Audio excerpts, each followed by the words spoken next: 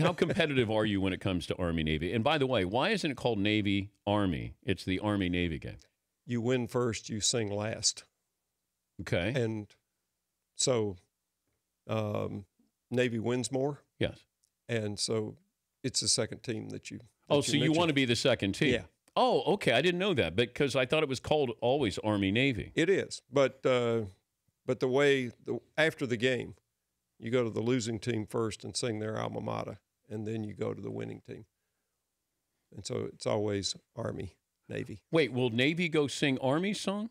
Yeah, we go over and sing Army song. Will the players go over? Yeah. Really? Yeah.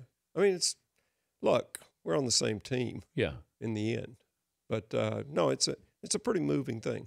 Is there smack talk? You know, like with the generals, like the important people here, the higher ups. Do you guys talk trash to each other? Sure. Like what? Like what would you say? Like, can you be mean spirited or? No, you don't be mean spirited, but you say stuff like, the last time Army beat Navy, the Army plebes that'll be out on the field were 3 years old. Yeah. They don't have any memory of this. They don't know how to beat Navy. I was up at West Point, this is years ago, and the bed sheets that they would have on the dorm rooms with everything, and they would have some colorful things to say about Navy at the time.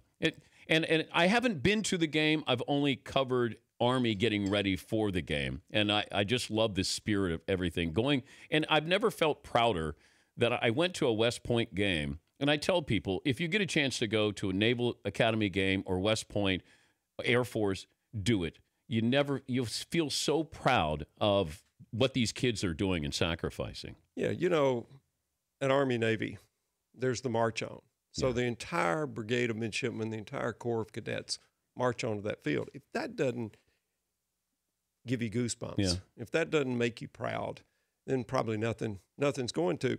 And at the end of that game, everybody that plays is going to turn pro. They're just going to turn pro in defense of our country.